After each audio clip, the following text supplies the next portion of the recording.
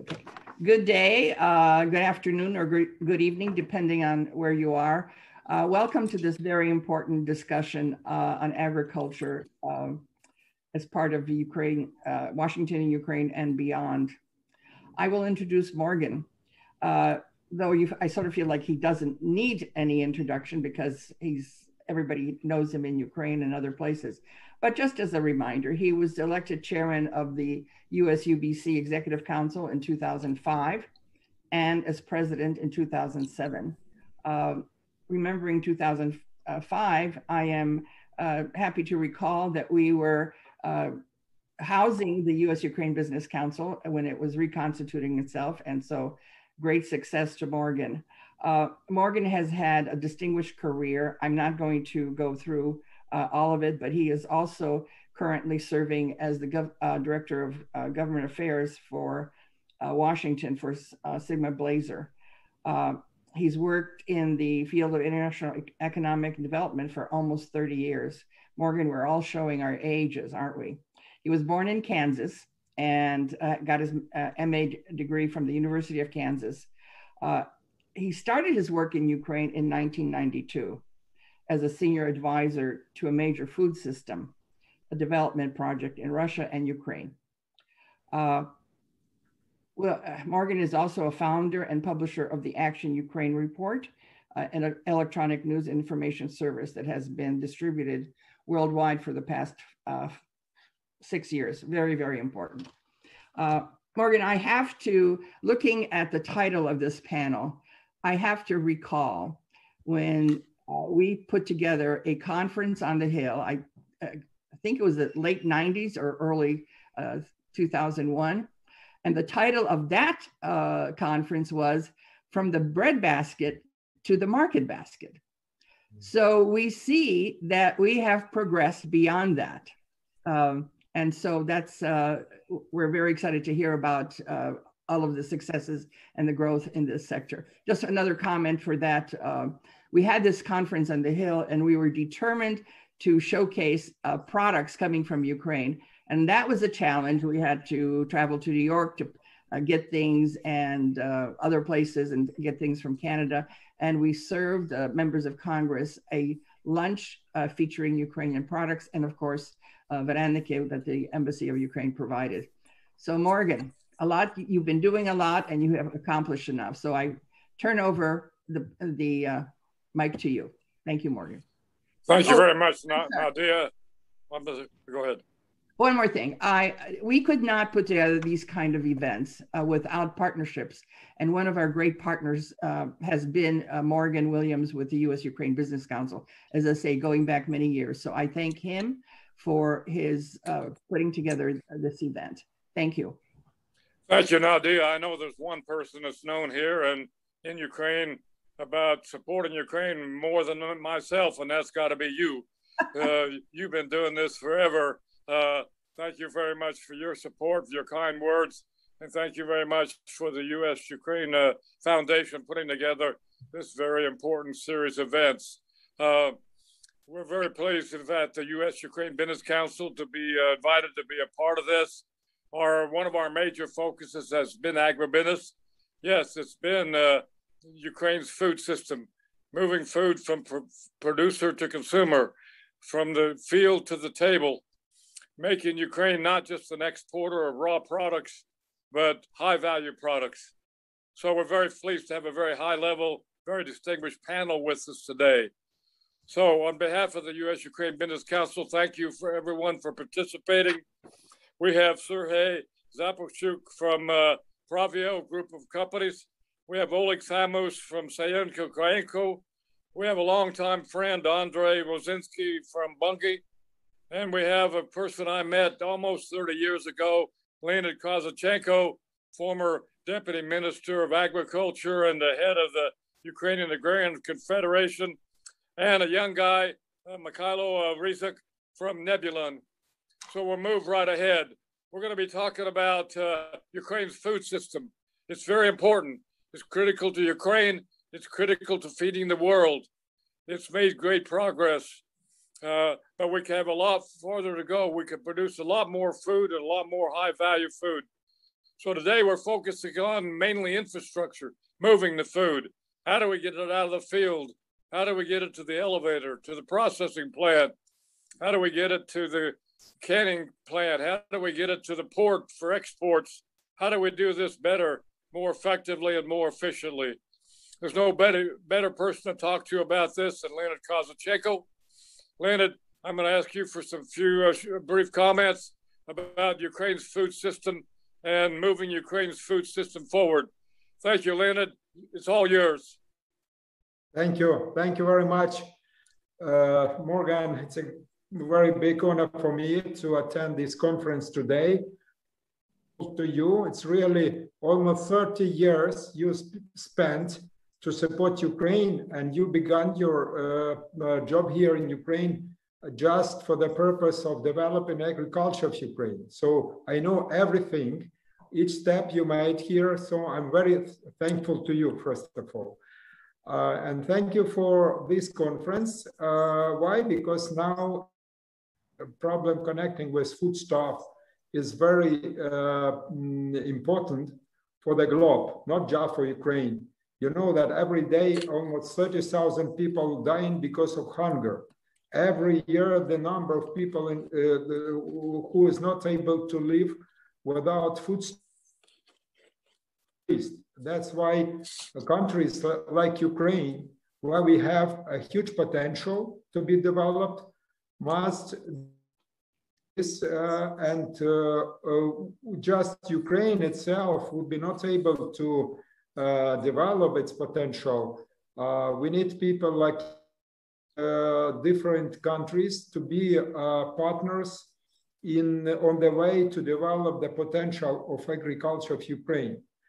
Fortunately, it's not possible to present some documents, but I got from GAFTA 20 years ago when I visited the office of GAFTA. It was located in England, in London.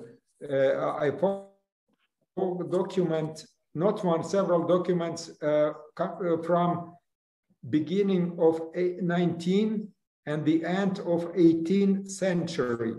There were very funny documents providing information about be delivered to the world market, and Ukraine was providing more than 50% of that product. So Ukraine was called as grain basket more than 200 years ago. And now, of course, we have to revive this status, and we have to do a lot because we have industrial farming, we have high quality land, we have low cost of labor, we have very good market infrastructure, but it must be developed, of course. For utilizing existing potential, we need just 75 approximately billion US dollars. It's not a big amount because annually at the globe, almost 150 billion being invested. So we need half of that amount, which every year is as FDI, foreign direct invested, provided for agriculture development. So we need in 10 years, 15 maximum, attract $75 billion to the full potential of agriculture of Ukraine. What can we obtain for that? We can increase production of grain, minimum 120 million tons. Today it's about 60 million. So it would be double. The production of foodstuff in total should be tripled. So it would be about 100 billion. Today it's about 35 billion. It is absolutely realistic, let's say, way to go. What we need, we need potential investors, which are available, first of all, in the United States, in different European countries. Now EU, European Union, a little bit concerned about that Ukraine is taking second position as the biggest supplier of grain, number one position as supplier of sun oil, etc., etc. So sometimes they are getting nervous. Look, US is number one, Ukraine is number two, US is number three, US is 27 countries, but Ukraine is one country, and we are exporting more grain than European Union. So instead of this, we need investors from European Union. On the contrary, and what a bad thing, but more and more investors coming from China and Middle East, not from United States, unfortunately, not from European Union, unfortunately. That's why we have to think how we can join around this project, and we can move forward together. I said that I am not against who is coming, but I personally prefer those who I mentioned. Why? I could explain later. So this is my short introduction. And of course, if you put questions, I would be very happy to answer the question. We can talk about particular ways of moving in the production of crop, in production of livestock, in the food processing, in infrastructure, etc., etc. So, but this is general, let's say, approach to the situation we have in Ukraine. Thank you very much. Thank you very much, Leonid. Let's turn on now to a person we've known for a long time. When I needed to know something what was going on in agriculture in Ukraine, I would get a hold of Oleg Samus. Oleg always knew what was going on. He had his fingers on the pulse. We made him a senior advisor to U.S. UBC for agribusiness. So Oleg, you're now a partner in a law firm, but you're still very involved in agribusiness.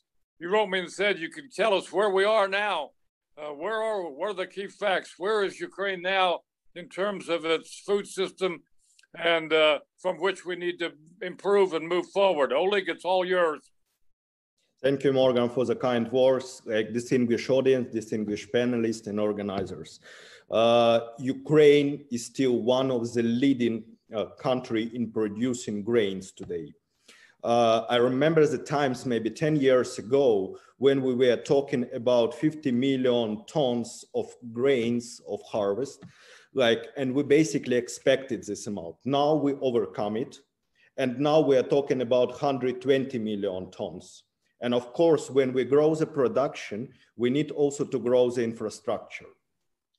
And in Ukraine, there are also challenges in the infrastructure. I will talk a little bit later, but these challenges are also opportunities for the investors in order to put their money with the good returns. If we talk about the Ukrainian export of agricultural products, it is 49% of total Ukrainian export for 2020. So it's quite a big amount of Ukrainian exports. And of course, the key products are grains. The key product is sunflower oil. We are now see the leading honey, berries, vegetable milks.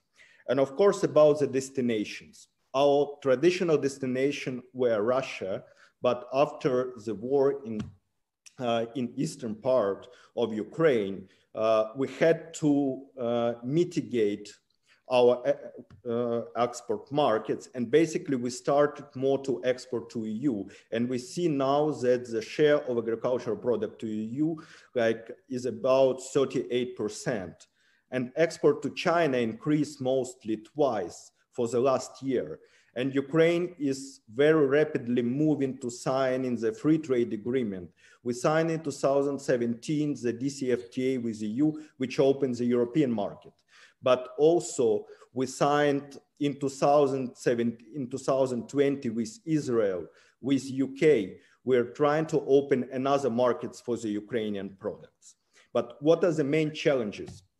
It's of course the logistics, because currently we are having 40% higher logistic costs than in Europe.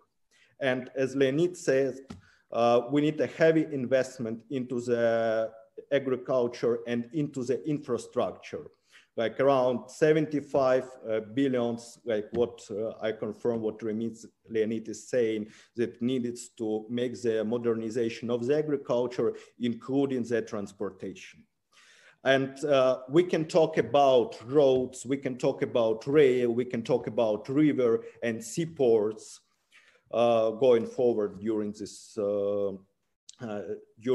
meeting. And basically, I can also discuss what should be done in each of the category in order to move the grain faster, and not only the grain, but other food products. Only real quickly, you wrote me and said something about how many of the roads are in bad condition? What percent of the river potential we're using? Give us a little idea of what the unused potential out there is for roads and rivers and ports. Yeah, basically, in Ukraine, there were not significant investment into the roads, and 95% of the roads are not in a very good conditions. And 90% of the roads, they were not repaired for the last 30 years. But roads, it's one side. They're not good for transporting the big lots of grain and of the bulk cargo. Like we see the biggest potential is the rail and also the river, because the river is currently used only for 3%, while even in Soviet time, it was used heavily in order to transfer the products like from the central Ukraine into the ports. And of course, when we talk about the rail condition is not very good also. 80% of the locomotives are already tiered and they are aged 30, 40 years. And of course, they need to be replaced. But the strategy for Ukraine should be definitely moving from the transportation by the trucks into the transportation of the rail and by river. Well, thank you very much. We all know for many years that everybody in agribusiness says the biggest problem we have is the UZ, the Ukraine railroad system. And it's still a big problem. We'll talk about that later. Probably 25 years ago, I ran into Andrei Rositsky. Andrei was working in Kiev for a major grain company. Now he's moved on to a big regional position, and now he's with Bunge. And of course, Bunge does about everything you can in the food system besides sourcing, processing, bottling, selling branded consumer products. Andrei, you talked to us a little about the major impact of Bunge, and particularly about your, moving into high quality food products and branding it and exporting high quality oils to the world, and I think maybe also to the United States. Andrei, thank you very much. It's all yours. Thank you, Morgan. It's a pleasure actually to be here with you, and thanks for this invitation. I'd like to repeat what Nadia said earlier. You know, Morgan has been with Ukraine for years and have been one of the biggest advocates of Ukraine in the US, and I think we all thank you for that. And for me personally, it's been great to work with you, as you said, in a few different roles, recently with Bunge, and I'd like to say a few words about what we do and what the opportunities are. I'm probably the first speaker who is actually representing an investor in Ukraine. So for the audience, I'd like to remind Bunge is the US listed company, the biggest oilseeds crusher in the world. We've been in Ukraine for 20 years, almost 20, since 2002. Since then, we have invested $300 million in assets and more than that much into working capital. We are an owner of a big industrial complex, a port terminal and oilseeds, and the biggest European oilseeds sunflower crushing plant in Nikolaev. We also own the plant in Dnipropetrovsk that, as Morgan rightly mentioned, produces food products. We own the #1 vegetable oil brand in Ukraine called Oleina. And recently, we have also moved to another value-added product. We have opened a plant together with our partner, Daxa. It's a dry corn milling plant producing grits for the from corn in Ukraine. So we're moving higher in the value chain, let's put it this way. A few words about the market and the Ukraine. I mean, as Morgan said, I'm becoming slowly a veteran of the industry. So I can tell you as a good example of the turnaround that Ukraine went over these 30 years of independence. My first job, and I in another company, but in the same industry, was around 30 years ago. And one of the first big tenders I participated with was selling 300,000 tons of corn to Ukraine, because Ukraine was a corn deficit country at that time. After, years of communism, this breadbasket of Europe and world has become a deficit country. Today, Ukraine is becoming one of the key exporters of corn in the world. And I think it's important because we are, after, 10 years of relatively stable prices, seems that we are going back to the super cycle in the agriculture. We are seeing the prices going up. We are seeing the demand for all the product that Ukraine is producing increasing. So it's a wonderful time to Ukraine, and I think it's a wonderful time. I will repeat what Leonid Kozachenko said, for the U.S. investors to come here and help Ukraine to build on this environment. Just to say a few words, the corn prices have reached $7 a bushel price. This is the price we have not seen for 10 years in the world. We have sunflower oil prices, and I will repeat what Oleg and Leonid said. Ukraine is the biggest producer of sunflower seed and biggest exporter of sunflower oil in the world. So sunflower oil prices are at the level that the last time had been seen 13 years ago in 2008. Due to some export restriction in Russia, the demand for wheat is growing as well.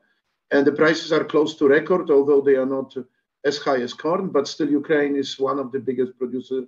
Wheat is an important export product for Ukraine. And barley, which seems to be like a niche product, but there is a huge demand in China, and Ukraine is one of the top exporters in the world. So opportunities are there. You obviously need to be able to ship it, need to be able to transport it, need to be able to cope with logistics. And you need to be able as well to ensure the position of a reliable supplier to the market, which I think if you want to look for something negative, something that we should remind that last season was extremely difficult in the Ukrainian market, where we have seen plenty of Ukrainian suppliers that were simply not delivering on the side contract. This is a level of integrity that is expected if you want to be a reliable supplier in the world. Moving slowly to logistics. So I think Oleg has underlined a few major things. So starting with trucks, I think you will never eliminate trucks from the grain industry. There will be always some areas that will deliver grains by truck. We all know there are issues. We all know there are overloaded trucks that are destroying the low quality roads. There is this big plan by the government to improve the roads, but I think it is probably much more for the other type of transportation than for shipping grains. Agree with Oleg that we should be focusing on shipping the grains inside Ukraine, predominantly by the river and by rail.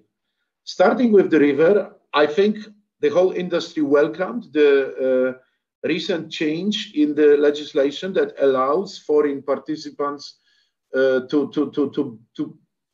compete in the Dnieper River in grain supplies. And I think this is a change that we hope will increase competitiveness, reduce costs for the exporters, which means will increase the revenues of the farmers, because eventually lower cost of shipping means higher price on the egg farm basis.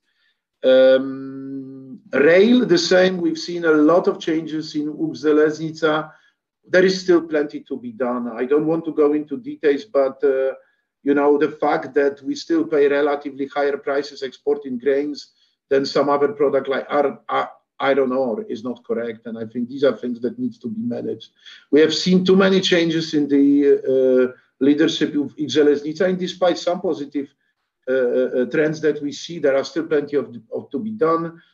I think it was Oleg who mentioned locomotives. I fully agree. The liberalization locomotive market will improve the reliability of Ukrainian railway. I like to remind that from the point of view of coverage of the country with the rail track, I think Ukraine is one of the leaders in Europe. We have plenty of roads. They just need to be, or plenty of trucks. They just need to be properly used. There was a lot of investment by private entrepreneurs to the rail cars. So whatever the government have not done or whatever Železnica did not do, I think many of companies have done. This has been very welcome, but we need to have environment that allows all of us a more free access so that we are sure that this investment makes sense and they pay off. Finally, on the logistical side, what I would like to add that is important for us and for all the exporters is the port fees. Ukraine, for a number of reasons, is one of the most expensive countries when it comes to the port fees for shipping its grains or other products.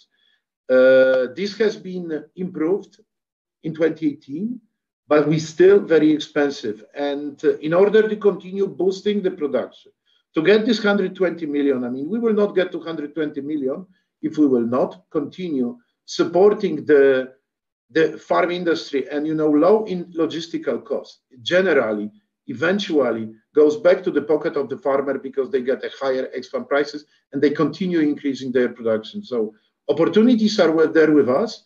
Bunga has been successful for 20 years and we are happy to be here.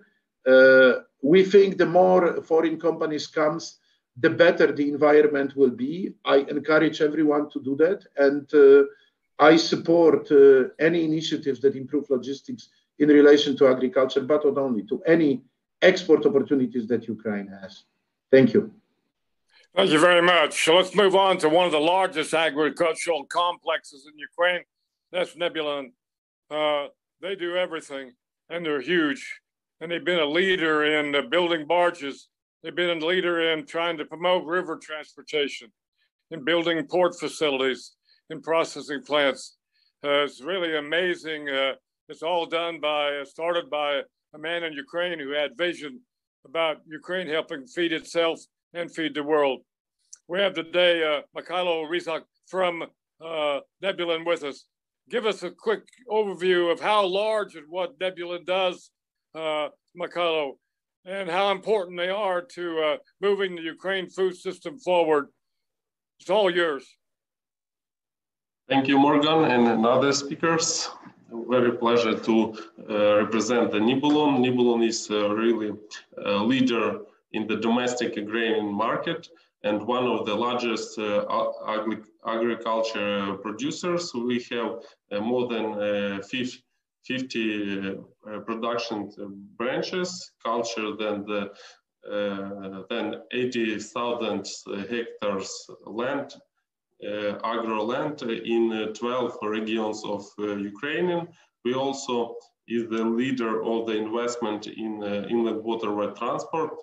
We invest more than $2.3 billion in this economic sphere. And also we one of the leader of the export of grain market. We export in this marketing year more than 4.9 million tons agro grain. In this year, we celebrate our 30th years in December, and we can say that from 2003, when we load the first vessel to the export to the Saudi Arabia, it was pioneer. For this moment, in less than 20 years, Nebulin has loaded more than 2,300 vessels to the exports, and Nebulin has management and export to 75 countries in the world, from Japan to Mexico. For this moment, we have 12 river branches in the river Dnipro and Bug. In inland waterway transport, we with our fleet 85, we have 85 vessels. We transport more than 4.14 million tons cargoes.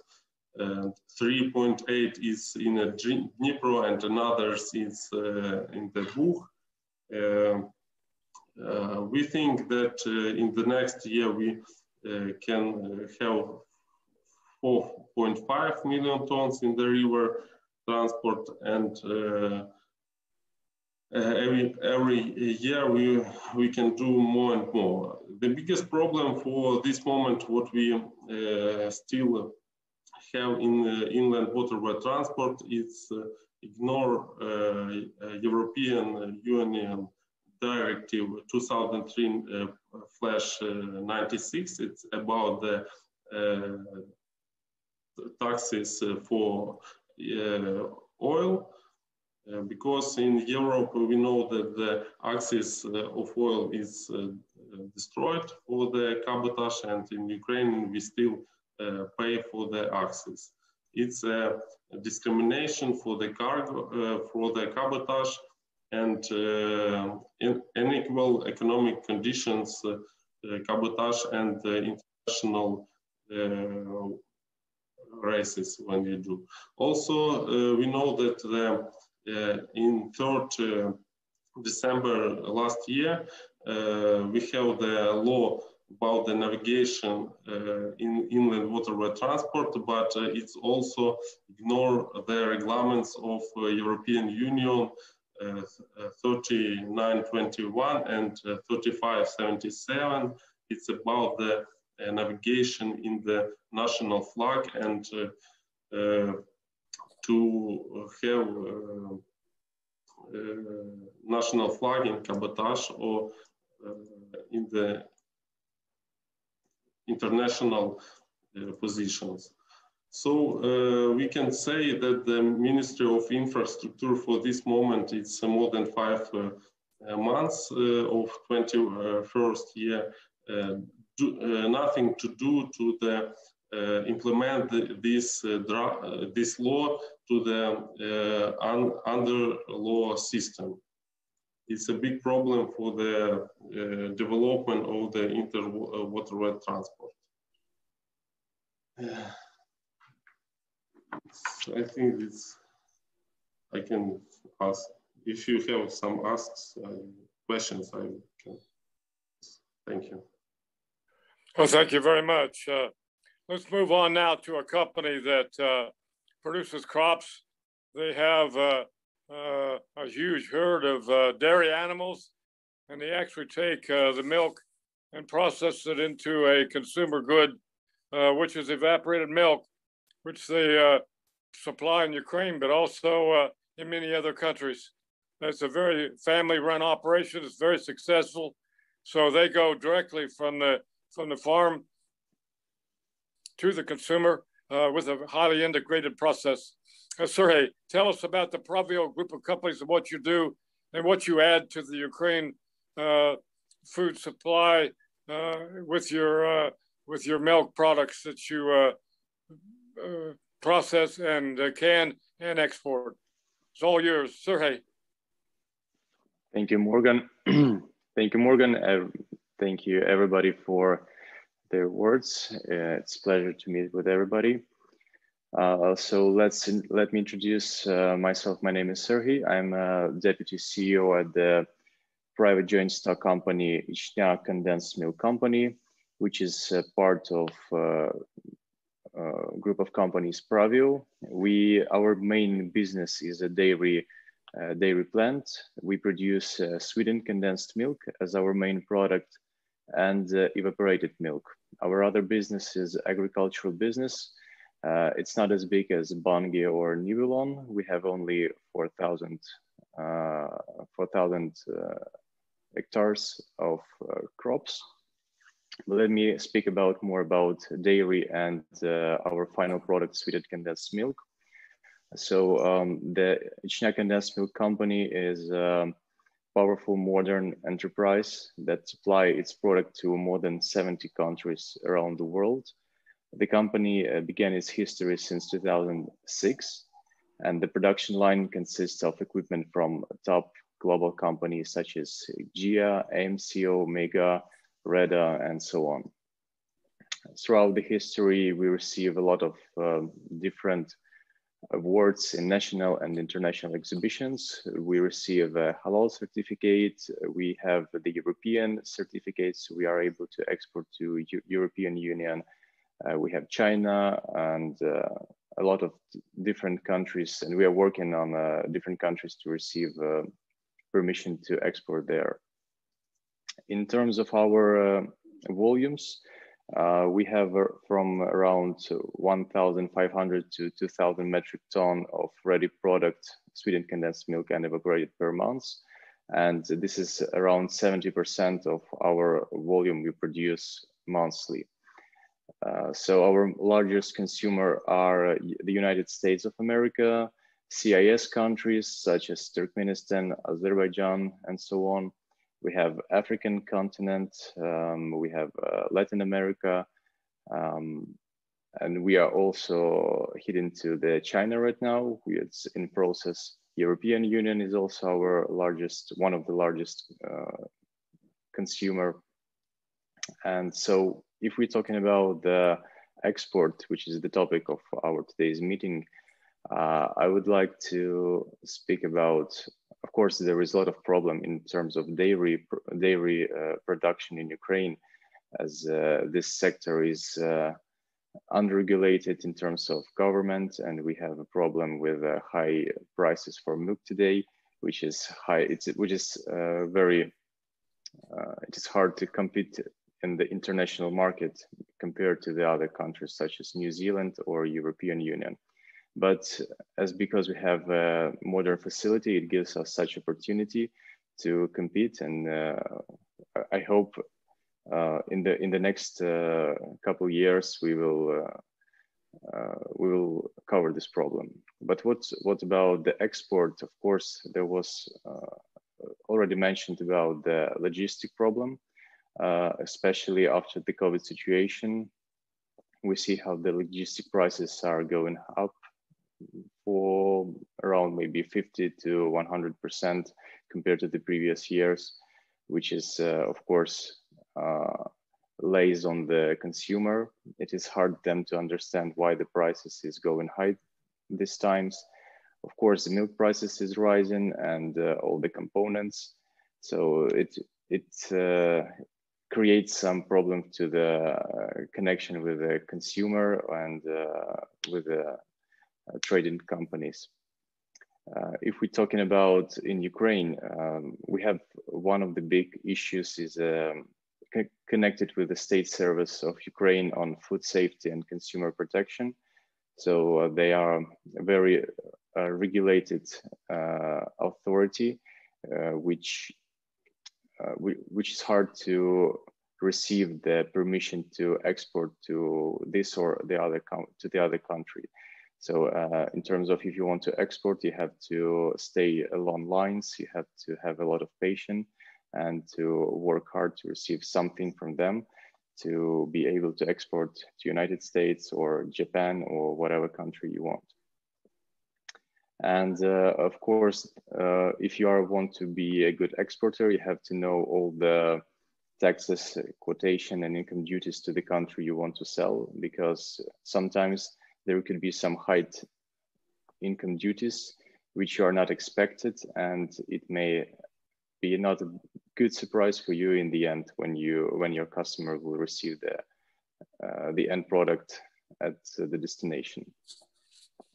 So for today, for this moment, probably I'm done. If you have any question, I can answer it easily.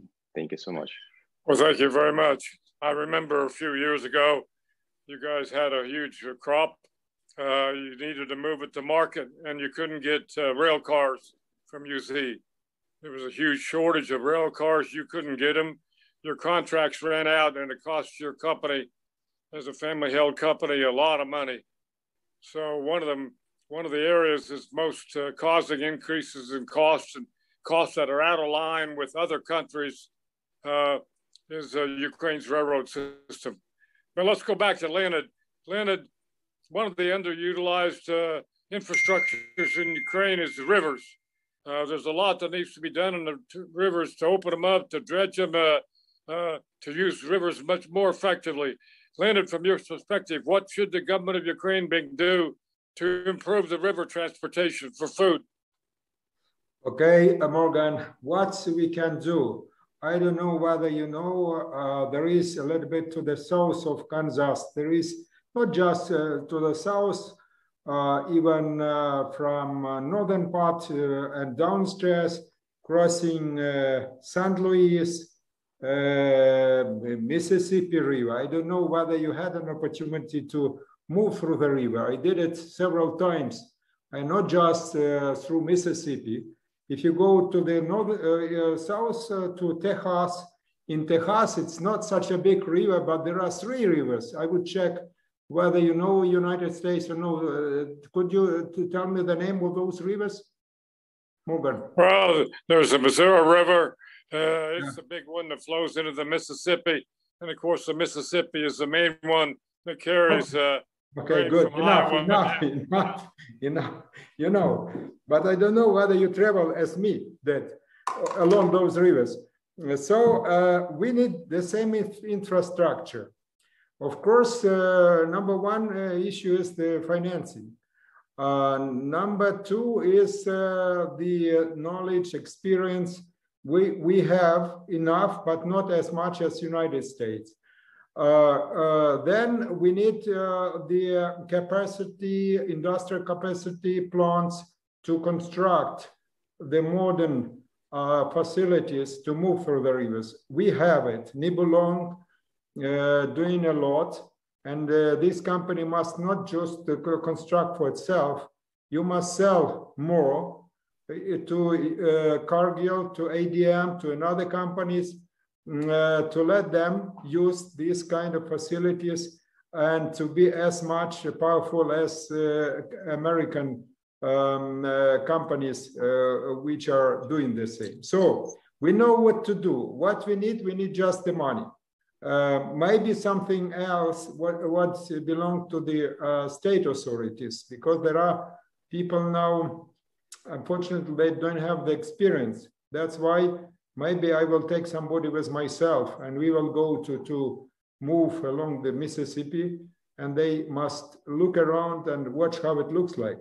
Maybe like this, maybe it's not necessary. Please, Morgan, take care of those who can help us, and we can do this together with American companies, and we must develop this infrastructure. Rivers, it's a huge instrument to make our logistics system powerful and competitive with European one, and it would help us a lot to increase the export potential of Ukraine.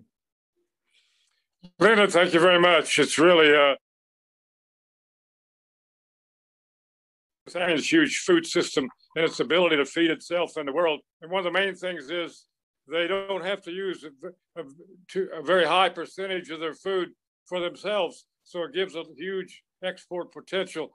And it's kind of sad that the cost of moving all this food and the infrastructure costs companies more than it does in most other countries because of the lack of investment, particularly by the government in infrastructure. Oleg Samos, tell us about the major problem with the railroads. What does UZ do? They have a monopoly, and they control the monopoly. They're a huge monopoly. They're a bloated monopoly. Oleg, tell us 3 things that UZ needs to do, and what should the government do to force UZ to be a better mover of products for companies and for Ukraine? It's definitely because of the monopolistic status, and without the lack of the investment into the system, the railroad is not operating efficiently in Ukraine. And definitely there should be demonopolization and non-discrimination. Like the Ukrainian railroad should be gone through the restructuring, because what is currently the status that logistic of the agricultural product is subsidizing the passengers and is subsidizing transfer of the other products like non-agriculture, and it's not fair. Like basically the passengers logistics is should borne by the state budget or by other means, not at the account of the companies.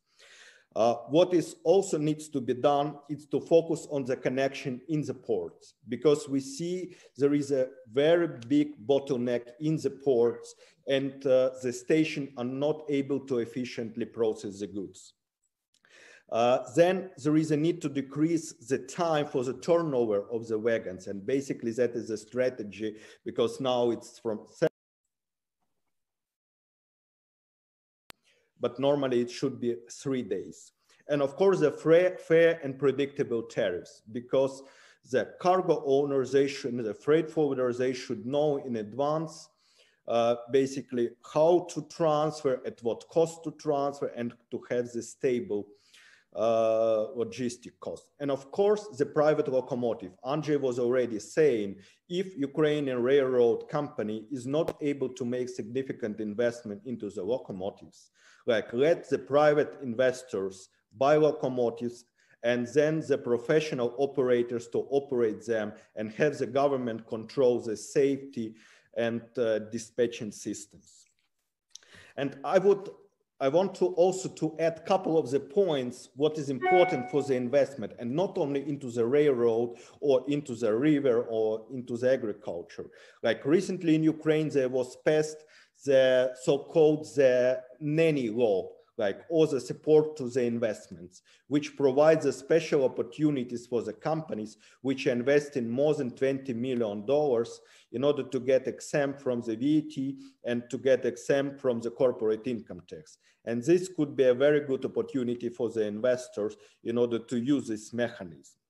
And another issue I would like to say about the agriculture and the opportunities is the land reform. We are at the historic time today. Because in June, starting from the 1st of July, the Ukrainian agricultural land can be sold now only between the Ukrainians and only up to 100 hectares. From 2024, it can be sold like up to 10,000 hectares and only also to the Ukrainian entities and to the individuals. But it will definitely affect the land market. It could put the liquidity and it could provide the banking finance. And another reform which is also important for the infrastructure is the irrigation. Because currently in Ukraine, only 500,000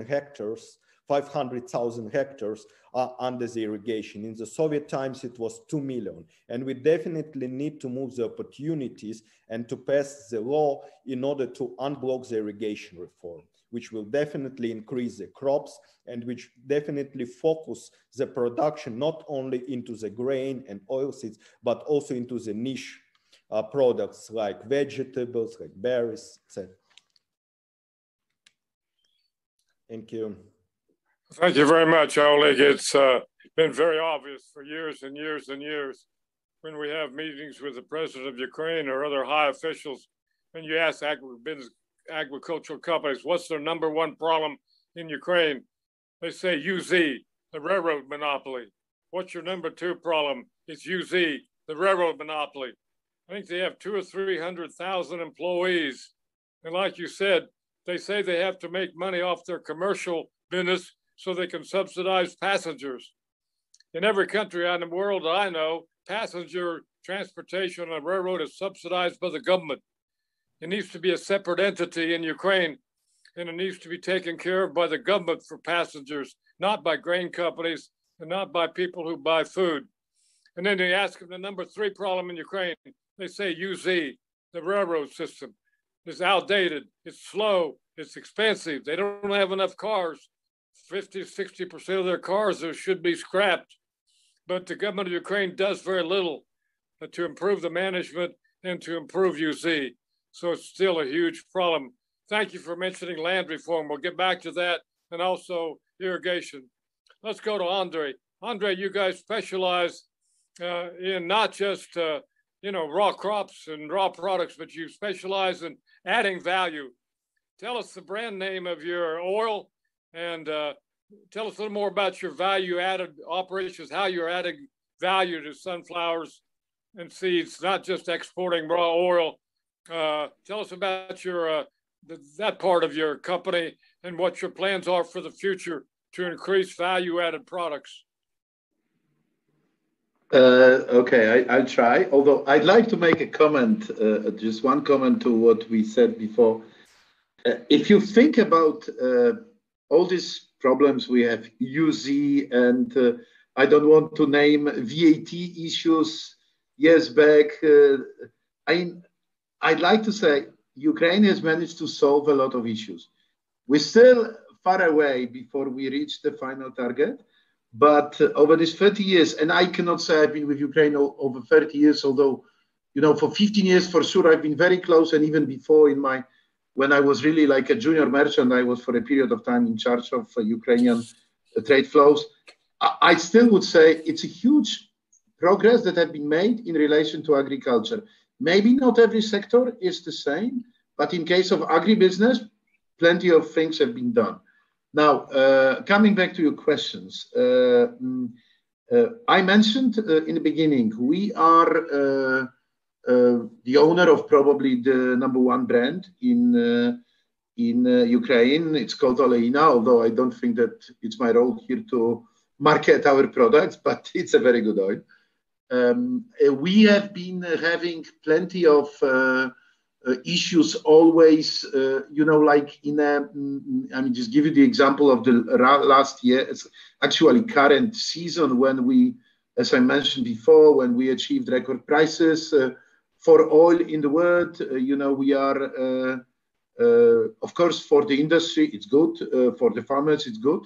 For the consumer, it's not so good because the prices of Oleina in the retail have increased probably by 60–70% over the last 12 months. Not only our oil, the same with the competition oil. And obviously that brings a lot of concern from the government. And, you know, this is very typical in a country with a relatively low average level of income. The protecting the consumer is an important thing.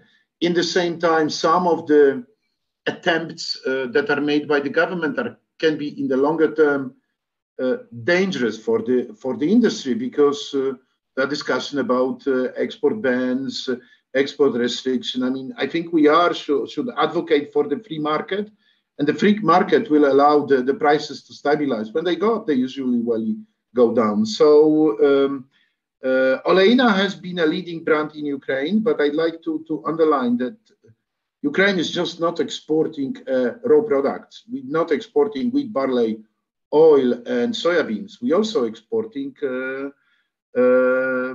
products that are coming from these grains. I mean, we as Bunge have been, you mentioned export to the U.S. We have been shipping the Ukrainian refined high oleic sun oil to the U.S. last year. We are exporting the processed goods, whether bottled oil or different refined oil blends from Ukraine to 5 different continents from our plant in Dnipro. So Ukraine is moving on this value-added products. I mentioned that, you know, our long-term partner, Spanish company Daxa, have joined us, and we have opened recently a plant in the location called Trostianiec, where Bunge used to have a silo, where they are going to produce corn grits that will be exported into the countries in Middle East, in Africa, and maybe even into the Far East. So there are plenty of opportunities for the value-added products. Again, I think Ukraine, with its vast opportunities, I kind of share this view that we can cross 100 million tons mark for grain production plus 30 million of production of oilseeds. This is in the cards. It does not have to be exported as raw products, and it will be an opportunity for Ukraine to start developing the value-added product. And before I leave, I wanted to add one thing, because I just would like to underline one element that I didn't mention, but this is important, especially for the listeners from basically United States. And for any potential investor who is thinking about coming to Ukraine, You know, in our industry, we'll always had a huge support of the US government and the US Embassy in Kiev. And whether I was with Bunge or with another company, this support was something that allowed us to navigate in sometimes difficult environment. It's been improved over these 30 years, but you know, it's never been very easy, especially in the early years. So just if you have any doubts, you have people like Morgan, but you also have the US government who will support you. I mean, I encourage everyone to look at this country because the opportunities in agriculture and logistics are very, very high. Did I reply your question, Morgan? I'm sorry, what? Yes? Did I answer your question? Yeah, very good. Thank you very much. Thank you. Thank you very much. We appreciate Bunge being one of the leaders in adding value to products and not just, that's why we talked about moving from bread basket to market basket. We didn't want to just export raw wheat to Europe. Ukraine can be a market basket of a whole wide variety of high value products. And that's what the future is. I kind of think Ukraine being the bread basket, that's about a 100-year-old slogan. That's not the slogan for today. Ukraine is a market basket of high value foods for itself and for the world. Mikhailo, Netherlands has been a leader in river, working on the river. How many river grain elevators have you built? How many grain elevators have you built on the river? We have 12 elevators in the river, 10 of these in the river Dnipro and 2 in the Yuzhny Bug. And one we have in Nikolaev for the sea elevator. What I want to say also that in Ukraine, one of the biggest problem of development inland waterway transport is that in the world, water transport is the cheapest transport, but in Ukraine, we have the structure of the cost of the transport when the water transport is more expensive than the railway and sometimes as a road transport. So what we have the problems in the inland waterway transport because we still ignore experience of the European Union. We still pay for the locks. We still pay for the bridges. We still cannot go with one tug and 2 barges to the lock for the one going. We still must go only one tug and 1 barges to the one lock. We don't understand why, because more than 30 years ago in the Dnipro we go. Another companies go 1 tug and 2 barges to the lock. We as a company then for 10 years Nibelon has transported by Ukrainian inland waterway transport more than 20 million tons of cargoes. So we understand this problem and still try to say to the other companies to development also inland waterway transport and remove the road transport from our highways that is in very bad conditions. Well, thank you very much. Let's now turn to the final comments from all of our panelists about moving food from producer to consumer. Everybody says that the world's not going to be able to feed its population in 2050 without Ukraine doubling again its food production and its food exports. We don't like embargoes. We don't like high costs. We think the government of Ukraine should focus more on what the food system needs because, as you say, it's the largest exporter It's a huge value added to the people of Ukraine. It's the most important asset that they have. We've got to get land privatization. We've got to get more irrigation. We've got to dredge the rivers. So much that needs to be done. So let's turn first to Sergey, your final comments, and then we'll go through the panel. Thank you, Sergey, and thank you for exporting all those high-value milk products from Ukraine. Thank you, Morgan. Yeah, as a final comment, I would like to finalize with some positive words. So I appreciate the words from Andrei Rozhitsky that there is a lot of opportunities in the world for Ukrainian companies, for Ukrainian exporters. We just need to find where to go. We need just to be sure that everything will be fine. And there is a big and a huge, we don't even know how much it is huge market for grain, for milk, for all agricultural products. In terms of milk, there is our company is the biggest exporter, but we see our share in the world maybe even less than 1%, which means that the market of just sweetened condensed milk is very huge. So you can put your money in whatever sector and find your market where to sell, and you'll be in high profits and you'll be successful. What we need just is support of the government, and I hope they will find our words and they will make sense for them. So, and I hope everything will be fine. Thank you, Morgan. Thank you, panelists. Of your condensed milk products, what percent are sold domestically and what percent are sold internationally? 70% of our products we sell international. Mostly it's a private label for traders or private companies. And like 50% is private, 50 is our own brands, Ichna and Milada. And in Ukraine, we sell 30% of our production. And in Ukraine, we have share maybe. And you think the opportunity for doubling your exports is real, right? Yeah, sure. You're not even double.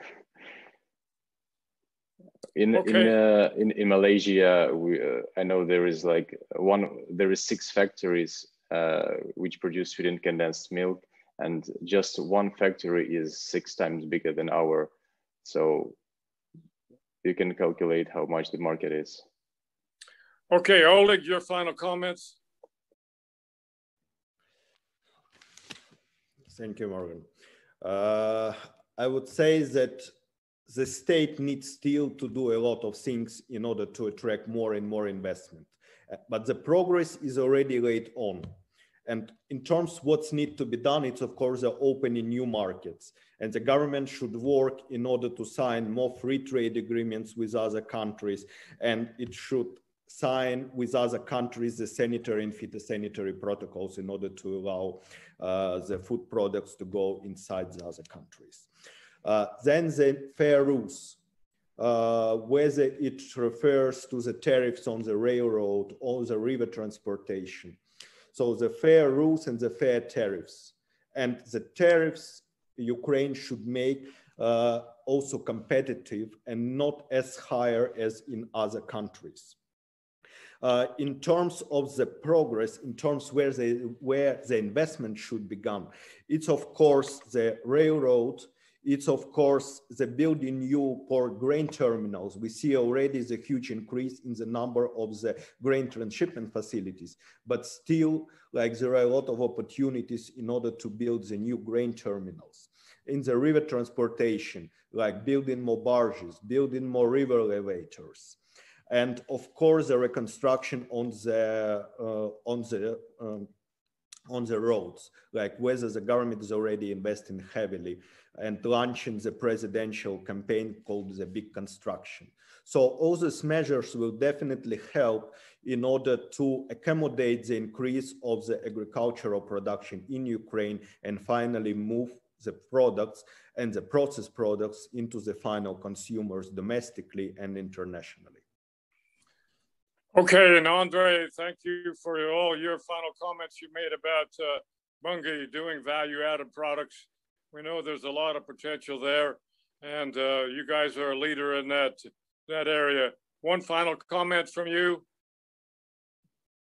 Well, I'd like to repeat what I said. In a way, I made the conclusion. I kind of made my conclusions already. I think there's plenty to be done. You know, the things like red tape, it's still not fully eliminated, and this is something that for Ukraine was always a big issue. All the comments about Uzi, agree. You know, the railway needs to be fixed. The legislative mess and lack of stability in legislation is also something that could be coped with. But having said all this, as I said in the beginning, Ukraine has grown from being a net importer of grains to become one of the biggest exporters of grain in the world, and it's not over yet. So, I mean, Sergei is an excellent example of what can you achieve in Ukraine in farming. Nibulon is a great example what a local company can achieve in grain export, building their own infrastructure with the support of international financial institutions like EBRD. So, you know, whoever is looking for an opportunity in Ukraine, I think the opportunity is there. And the more foreign investors we have, the more pressure we can put on the government, on the authorities, with the support of U.S. government and the EU governments or EU Commission to eliminate the weaknesses and continue helping Ukraine to become the agricultural powerhouse. I believe it's going to happen. Thank you. Okay, very good. Mikhailo, one comment from you, one short comment. Full speed ahead for Nebulon. I think that our government must do what they introduced to the people, this about the deregulation. We know the government orders about the deregulation, about the locks, about the bridges, that it must be more cheaper. And we also know that we also think that we must implement the regulations and directives and experience of European Union of the regulation inland waterway transport. One of the priorities is that inland waterway transport don't pay the access on the fuel. Is a first priority to the implement in Ukraine, and when we have the economic conditions with another company, and we I think that in short term can look the companies like Nibulon, like near 10 companies like Nibulon. Thank you. Thank you very much, Mr. Agribenis, Mr. Kozachenko. We have 1 minute left for you to close. Your final comment. Keep it short.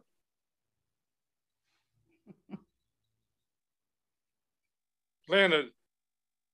You're muted. Sorry. Thank you very much. Again, well, 1 minute, Leonid. Close up quickly. Okay. Morgan, next time we need more participants at the conversation because we've been discussing very important issue and topic which should be utilized in concrete investment projects. So please do your best to help us to proceed such a way. And thank you very much for that. Well, thank you for all the panelists.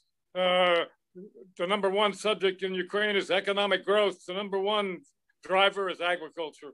Thank you very much. And now back to you, Nadia. Yes, Morgan, thank you so very much. This has been an incredibly informative session, but also I think setting up challenges for those of us who are interested in helping Ukraine. Just want to announce that Congresswoman Marcy Kaptur will be appearing today at the end of the program at 2:40. And there is nobody in the U.S. government that is a bigger champion of Ukraine's agriculture sector than Marcy Kaptur. I would just also, we're having 2.5 days focusing on the economic sectors of Ukraine. And Morgan knows we're not just NGO, we're a do tank. And so we are at this moment preparing recommendations for what kind of technical assistance should be given by our government, Congress and administration. Morgan is a member of our Economic Security Task Force, and we are trying to build up that task force to get more specific recommendations. And so I look forward to working with Morgan and all of you for input into that task force. So thank you, Morgan, again.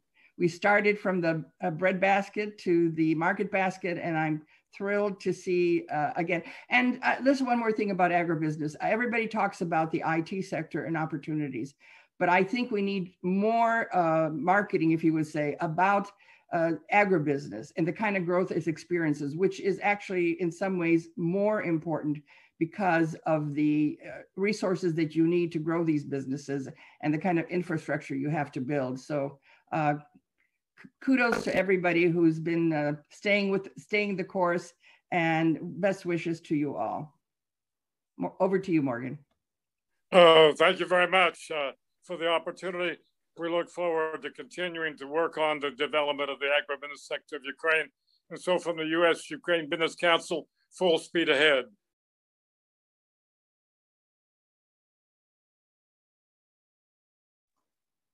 Goodbye. The next session is on biotech. So you're welcome to join in on that one. Thank you. Goodbye. Bye. Thank you. Okay, thank you. Goodbye. Thank you.